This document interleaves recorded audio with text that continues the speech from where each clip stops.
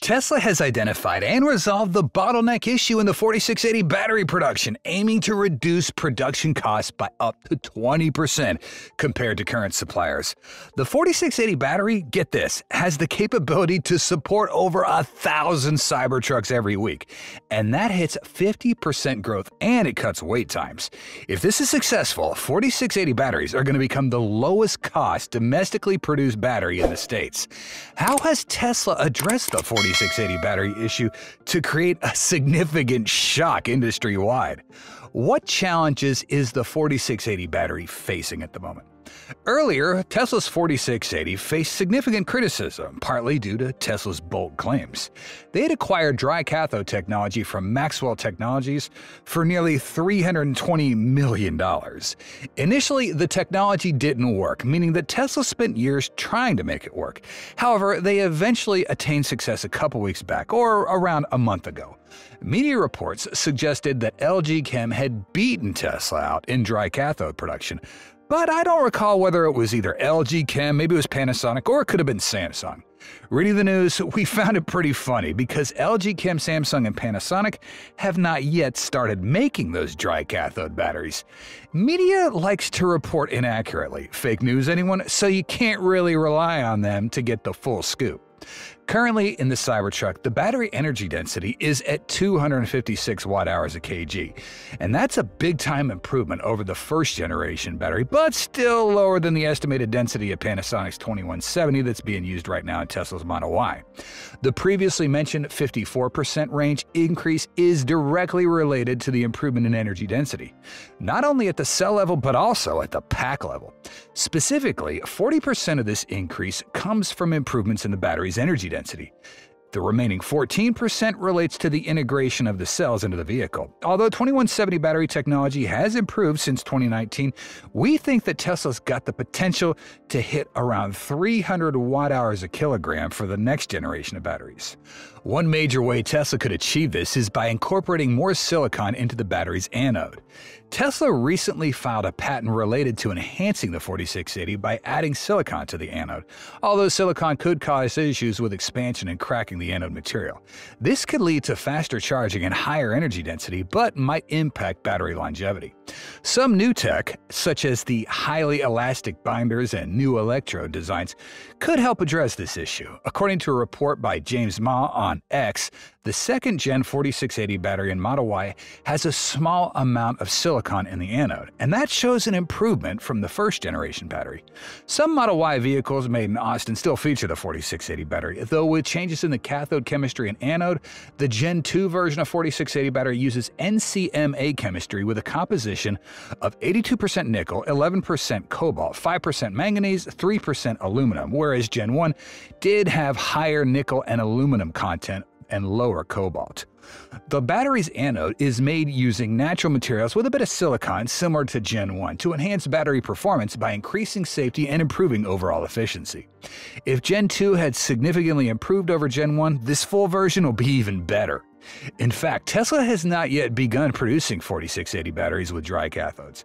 They produced and tested these cells for about a week on the Cybertruck.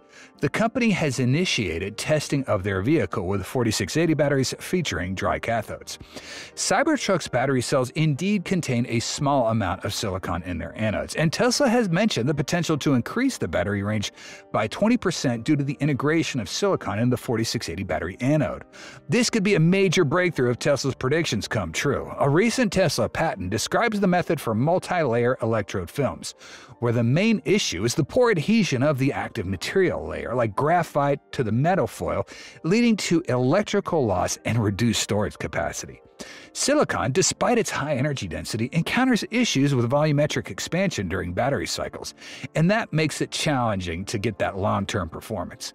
This patent proposes a multi-layer approach, with a silicon-rich layer in the middle and higher adhesion layers on the top and bottom to maintain the stability of the active electrode structure, and that improves connectivity and minimizes separation inside the battery.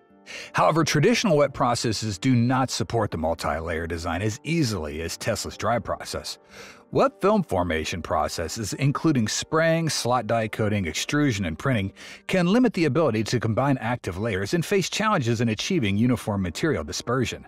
Additionally, wet processes are often costly and require time-consuming drying steps, and that can be problematic as the electrode film gets thicker, leading to limitations in the thickness of films produced using wet processes.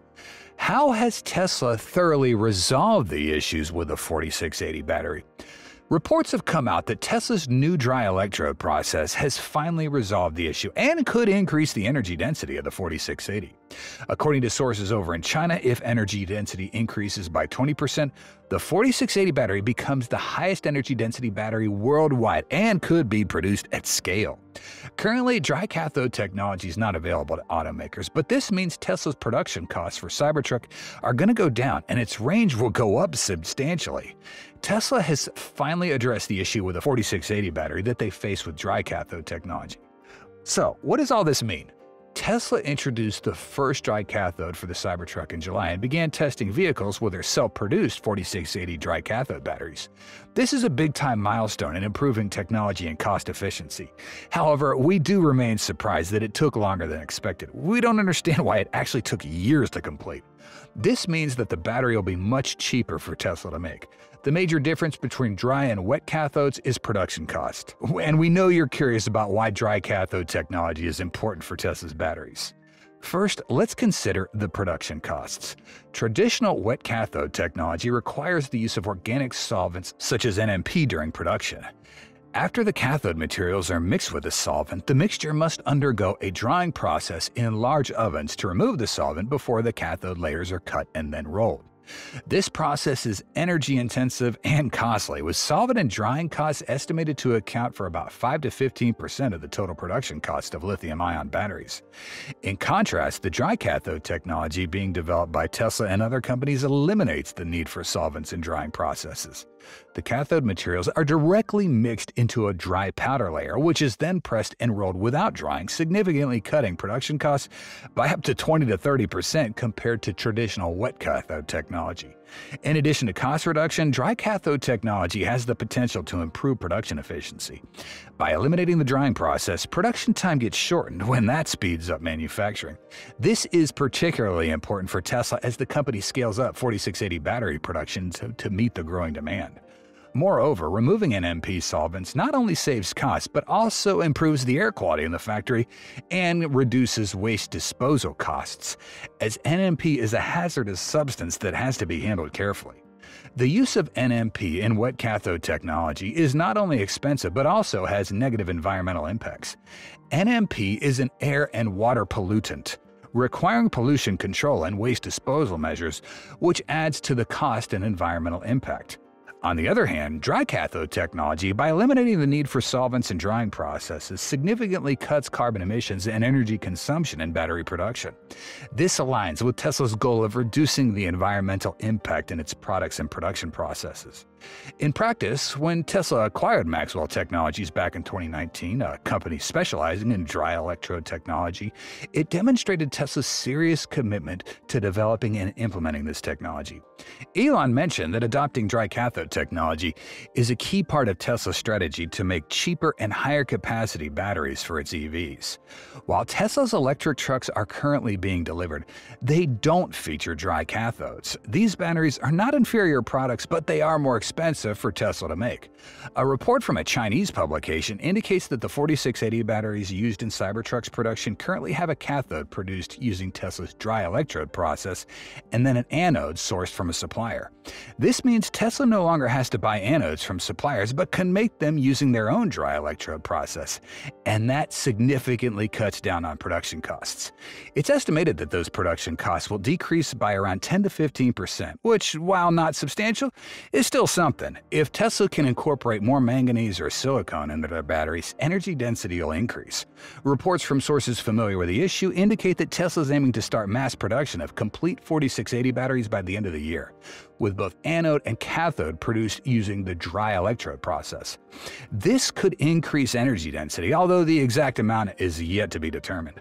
Some sources suggest this could increase the energy density of the 4680 battery by 20%. If that's true, Tesla could improve the range of Cybertruck to around 400 miles, and that's a game changer. This means Tesla could use a much smaller battery pack than its competitors while still achieving the same range, reducing cost per vehicle and maintaining a significant advantage in electric vehicle production. Stay tuned and see if this holds true, and let me know what you think in the comments.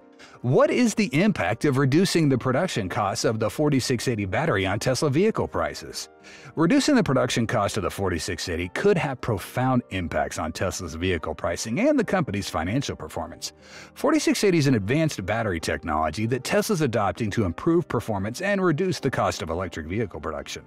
In the context of increasing competition in the EV industry, lowering battery production costs could offer significant benefits to Tesla, not only in terms of pricing but also in competitiveness and profitability. First, reducing the cost of making 4680 batteries could lead to a decrease in the retail price of Tesla models. Yes, please. According to projections, if battery production costs are cut by 30% from 100 kilowatt hours to $70 a kilowatt hour, each vehicle using a 100 kilowatt hour battery could save around $3,000 just from the reduction in battery costs. Given that batteries account for 30 to 40% of the total cost of making an EV, this cut could lower the overall production cost of a vehicle by up to 10%. This means the production cost of a Tesla Model 3 could go down from about $35,000 to $30,000, and that's equating to a savings of about $5,000 a vehicle. Reducing battery production costs could also enable Tesla to lower the retail price of its vehicles, making its models more attractive to consumers. If Tesla does indeed decide to reduce the price of the Model 3 from its current level of $39,900 to about $34,490, this could not only attract more customers but also potentially increase sales by 15 to 25%. A lower retail price could create a positive shock in the market, helping Tesla expand its market share and strengthen its presence in the mid-range electric vehicle segment. On the other hand, if Tesla chooses not to alter the retail price and keeps vehicle prices as they are, cutting production costs could also provide other benefits. The savings from reduced battery costs could enhance the profit margin on each vehicle, giving the company additional capital to invest in research and development of new technologies. Tesla could use the savings to expand production lines, research new battery technologies, or develop new vehicle models. This could help the company maintain its competitive edge and lead the electric vehicle industry. Overall, reducing the production cost of the 4680 battery could provide multiple benefits for Tesla. First is the potential to lower the retail price of vehicles, making them more attractive and boosting sales. Second is the increased profit margin per vehicle if retail prices stay unchanged, allowing the company to invest further in technology and product development. These impacts could not only improve Tesla's financial performance, but also strengthen the company's competitive position in the EV industry, providing long-term benefits for both the company and us consumers. What improvements have been made at Tesla's 4680 battery manufacturing plants? Tesla's approach to boosting 4680 cell production involves a multifaceted strategy focusing on significantly expanding Gigafactory facilities and optimizing the production process. This comprehensive effort is evident through the development and expansion of key production sites, notably Gigafactory Texas and Gigafactory Berlin, as well as the implementation of advanced technologies to streamline the process. Tesla's expanded its Gigafactory facilities to enhance 4680 cell production. Gigafactory Texas, the cornerstone of this expansion, spans approximately 2,500 acres, making it one of Tesla's biggest and most advanced production sites. The facility is designed with a vast production area of about 10 million square feet, featuring numerous production lines dedicated exclusively to 4680 cells. The site represents a major step forward in increasing production capacity and includes advanced automation and robotic systems to streamline the production process. By early 2024, Gigafactory Texas is expected to achieve an impressive annual production capacity of 100 gigawatt-hours for 4680 cells. Recent upgrades include the installation of high-speed electrode coating machines, which help accelerate production speed and consistency, reduce production time, and improve overall efficiency. Regarding Gigafactory Berlin, this facility is strategically positioned to serve the European market and is equipped with advanced manufacturing technologies. By the end of 2024, 2024, Gigafactory Berlin aims to produce 50 gigawatt-hours of 4680 cells annually. This ambitious goal reflects Tesla's commitment to meeting the increasing demand for high-performance batteries in Europe. The factory combines advanced European manufacturing standards and is equipped with automated systems to ensure high-quality production. Tesla's focus on optimizing the production process is a crucial component in boosting 4680 cell output. Data analysis and AI play a key role in this optimization effort. Data analysis is vital for monitoring and refining the production process. By tracking machine performance, raw material quality, and production line efficiency, Tesla can identify bottlenecks, anticipate potential issues, and implement corrective measures quickly. Predictive maintenance, driven by historical data and real-time metrics, helps minimize downtime and ensures continuous production. This proactive approach allows Tesla to address problems before they escalate, maintain smooth operations, and reduce production disruptions. Quality control is another important area where data analysis contributes to optimization. Advanced data analysis enables early detection of defects and ensures high standards for cell quality. By analyzing data from various production stages, Tesla can identify patterns and anomalies that may indicate quality issues. This allows for timely adjustments and improvements, ensuring that the final product meets the company's rigorous quality standards.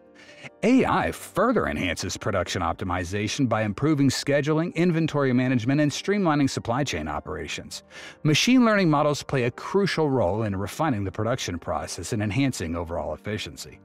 AI-driven automation handles tasks such as cell assembly and testing with high precision and speed, reducing human error and increasing production throughput. Additionally, AI supports supply chain management by forecasting demand and optimizing inventory levels. This helps prevent delays, reduce costs, and ensure that production lines have the necessary materials and components for smooth operation. Despite significant progress, Tesla faces several challenges in boosting 4680 cell production. One major one is managing the supply chain for specialized raw materials used in battery production. To address this, Tesla's formed strategic partnerships and invested in raw material processing facilities. These efforts aim to ensure a stable supply of critical materials and reduce reliance on external sources. Maintaining high-quality standards is another challenge that Tesla addresses through ongoing technological improvements. Advances in electrode materials and battery chemistries play a huge role in driving 4680 battery technology forward. For example, improvements in electrode materials and electrolytes contribute to enhancing performance. We hope you'll experience the utmost relaxation after watching this video. If you do, please press the like button and join your Tesla Car World community by subbing to our channel. Smash that notification bell and stay tuned for any fantastic videos coming your way. Your feedback and time are highly appreciated. Thanks for watching, and we look forward to seeing you soon. Take care and God bless.